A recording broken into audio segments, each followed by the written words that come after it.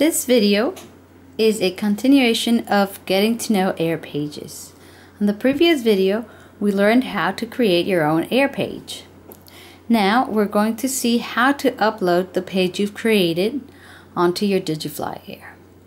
To begin with, you open AirPages on your computer and you either use the page you have already created or you open a page that you have on file. I click open. It takes me automatically to the pages file on the Digifly archives. I click on my personal file and here I have page 3 example, the page we created previously. I select this page and I ask the computer to open it. This is standard procedure on any computer on how to open files. Here we have the page we created previously. Now on my Digifly, this is the page that I have right now, which is the standard page that comes with the instrument.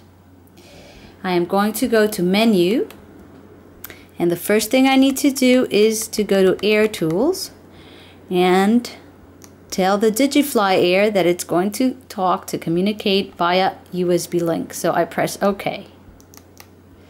Now that the link USB message is blinking, I am ready to upload my page. I set my GPS dump down. Then I go into the other tab, which is Page Uploader.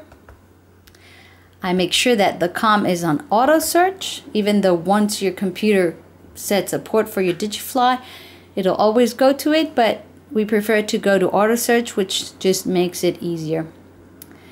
Then you set page. You tell AirPages on which page out of the 12 pages you can personalize to upload the data you are sending. In this case, we go down to page number 3, Start Gate Thermal. And then you just hit Start. And you see how the Digifly AirPages looks for the instrument. It connects us to the comp. It's working. It says do not disconnect the device. And then it says page upload finished. And now it is done very quickly, like you see. Now we go back to the Digifly AIR. You exit the Air Tools menu and you go back to the main menu and you go to Main Setup. And here, well, let's take a look at what the page looks like. This is the standard page 3. When I go into Menu and I go into Main Setup, scroll down, press OK.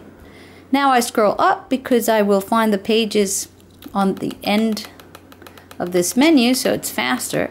I go to page 3. You can see how it's on the standard mode. I select it by pressing OK. I scroll up and I find User. That means it'll portray the page I have saved as my user page. I exit because it is the autosave function. This means I exit and I save my selection automatically. I now go back to the pages and there it is.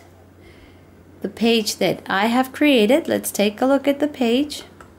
This is the page that I created here and that now is here. You will see the arrow and the name of the waypoint are missing, and that is because I am not really flying right now.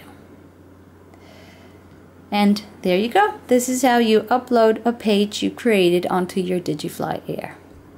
Remember, you can read the manual that is on our website, www.digiflyusa.com, or send us questions at flydigifly@gmail.com.